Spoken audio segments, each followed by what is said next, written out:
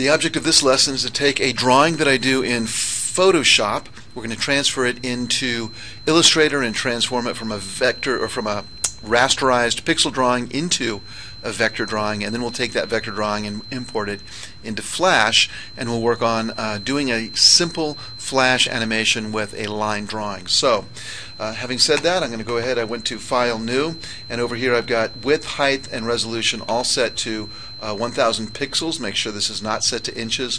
1000 pixels, and then finally resolution again at 1000. First thing I'm going to do when I come in after I click OK is I'm going to make two more layers. So I have my background. I don't want to work on my background layer.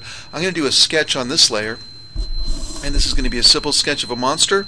And I just grab my brush, and I want my brush to be large for kind of big thick lines, but let's just go ahead and draw some kind of monster in Flash. And I'm just making this up. Let's say this guy has some horns, and I can put scales down his back, and let's go ahead and give him some funny legs and a big belly and maybe some arms, and I can just do basically an outline. Now that's an outline of a drawing, and I think this is going to help guys who are feeling like they're not really strong drawers. They can do this little layer. On the middle layer is going to be dropping down I drop down the opacity in the middle layer, and now I can come back in here and I can do a little bit more careful drawing. Maybe I'll make a smaller pen, and at this point I've got my background drawing. Notice I'm on top layer now, I'm not in the middle layer, and if I draw my line drawing now, it'll be a little bit more careful, and here's my monster. And so this will be quick.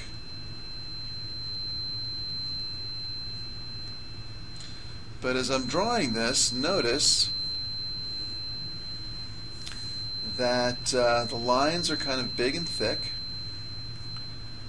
and I'm going to take these lines and I'm going to change them from a pixel or a raster drawing in Photoshop, and I'm going to change these into a vector drawing in Illustrator. It's very simple to do that, and I'll have a nice line drawing that I can pull easily into Flash. Now Flash already does vector drawings, but I just don't think the line quality is quite as nice. So this may seem like a couple of extra hoops to jump through, but I think it gives me a nice line drawing. I'm going to take this guy now. Notice that I deleted that semi-opaque layer in the middle. I'm going to go ahead and select that, come into Illustrator, and I'll say File, New. I'll say OK, and now I'm going to paste this in. I don't even have to save this file. All I want to do is increase its size. If I hold my finger on the Shift key, it should keep the same proportions. Let's try that again. And so this guy is now going to be a vector drawing. If I were to zoom in here and look at these lines, I notice these are all pixels. But if I change this and I go to Object, Image Trace, and make and expand, again Object, Image Trace, make and expand, now it's going to change that into a vector drawing.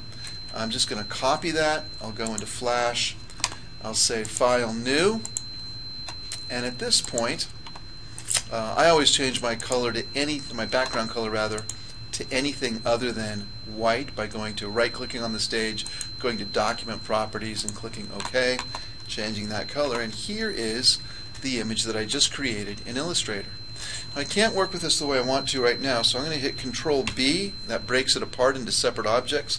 I hit Control B a second time, and now I've got an image that's very easy to work with. So I'm going to take this guy, delete everything but the line portion, and that's really very, very simple to do.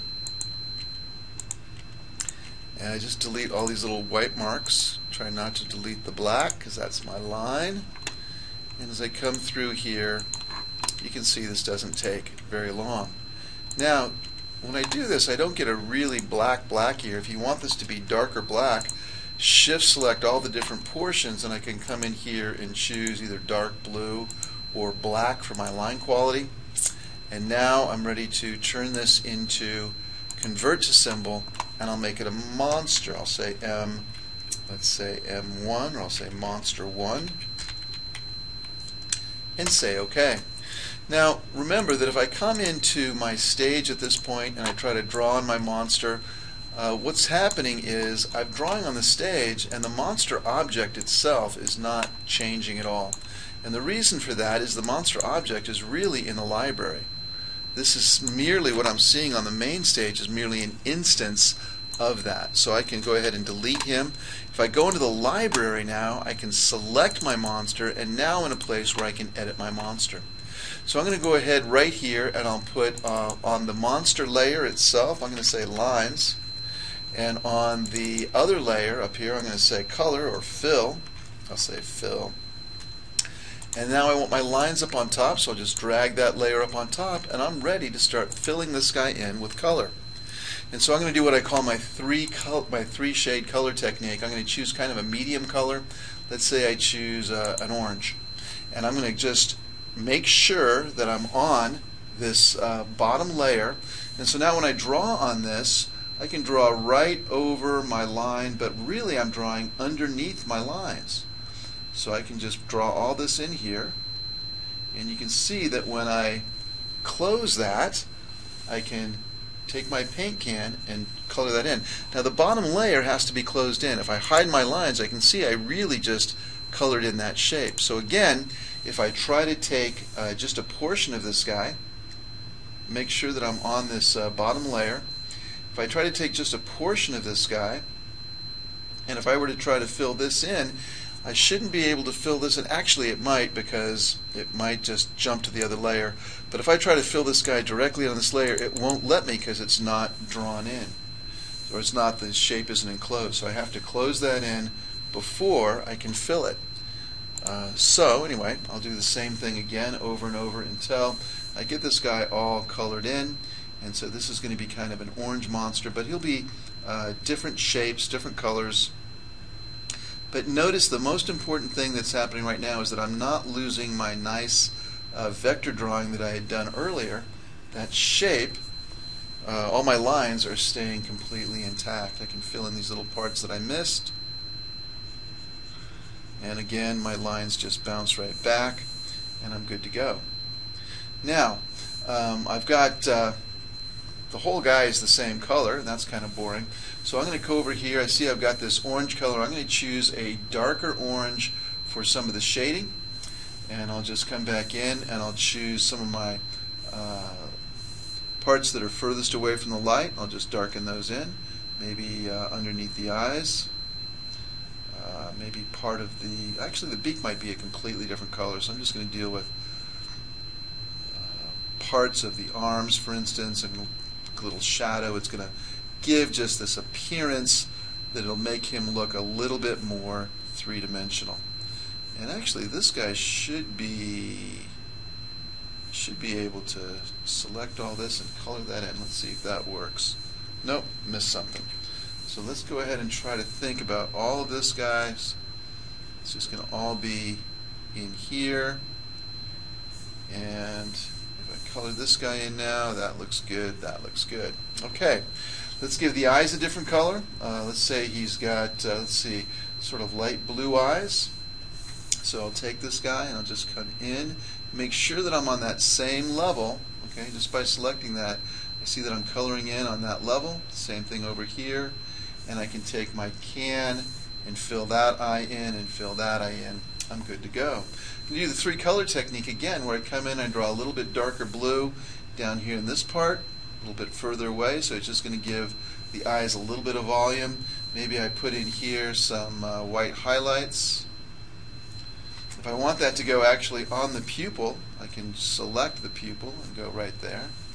And then if I want even a lighter blue up on this part of the eye, I can come in here and shade and color that in. Not very noticeable. Let's say we want him to have a purple beak, so I choose kind of a medium purple again. I choose that shade layer, and I'm going to come in, and this guy is going to all be enclosed, so I can color in the beak. I'll come in now with a lighter purple, maybe something like that, and I will give him on the top of the beak kind of a lighter purple color. And I can do darker purple. Let's see, if I take this, sometimes it's good to have that guy selected and choose a darker purple. I'll choose that one. Is that darker? Not much. A little bit maybe. And again, I'm getting kind of this different colors. I can do the same thing on the horn. Choose that medium color again on the horn. And I'm going to come in here and just draw in where my horn is. Draw in over here. And this guy's ready to fill in. I can do my lighter colors. Seems like I had a light purple or over here. Maybe I'll choose this guy.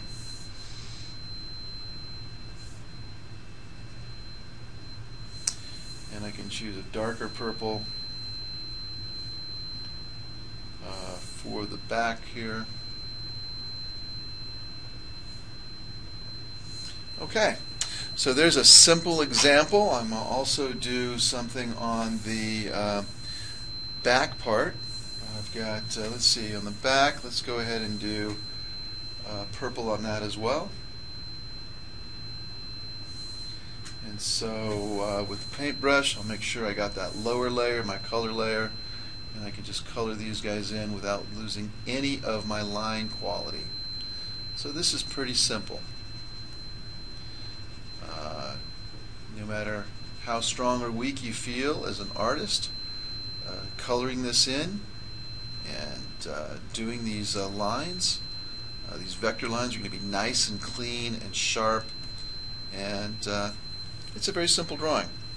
So the reason I'm doing this, by the way, is just because some students really have a hard time feeling confident in their drawing, and this is just a little tool to help you guys feel comfortable in being able to come in and draw something and keep your nice clean lines and so forth. In any case, at this point, this guy is ready to go into a Flash drawing. I'm going to save this guy, go back to the main menu, and if I click on Library and draft this guy out here, I can make him ready to put into a web page. So this guy has no animation on this one. I can do animation in another version, but this is just to see how to do this part. I'm going to go to Document Properties. I right-click on this stage, Document Properties. I'm going to make this guy kind of tiny. I'll make him, let's say, 175 by 150, and say OK. And that's really small, so I'll take this guy and move him over here, shrink him down so he fits on nicely. And I can put this guy anywhere on my web page. Just shrink this down a little bit more. Document Properties, make this 125. Okay, and at this point, if this guy were animated, for instance, I could put this little guy somewhere on my web page, and he would have whatever motion I wanted him to have. In any case, at this point, I'm going to do a couple of things. I'll go into File, and I'll go to Publish Settings, and I can go to I want this guy to have a transparent background. And if I unclick and then re-click my HTML, I get this window mode, and then I can come in here and go to Transparent Windowless. And what that's going to do is when I publish this guy, and let me make sure, ooh, I didn't give it a name. Let's give it a name. Let's say the output file is Monster, I'm going to say 5, and let's publish him again. And now, if I were to put that guy into a web page, let's do a publish preview. Publish preview, I can see that this is just going to throw it up in the upper left-hand corner. But there he is. And if I wanted to change this guy, I could put him anywhere I wanted. But in any case, right now, this guy's got a transparent background. So if I change the color of my background, I'll find out that just the monster is showing up, and I can put him in another kind of environment. So again, we went to Photoshop. We went to Illustrator, made a nice vector drawing, and then we went in Flash, and in Flash I converted him into an object, convert to symbol. First I broke him apart, got rid of everything but the lines, converted to symbol, and inside the library I double-clicked on my monster, and inside here I can add color or do whatever I want to change the monster in here. Okay, so that's it for today. Bye-bye.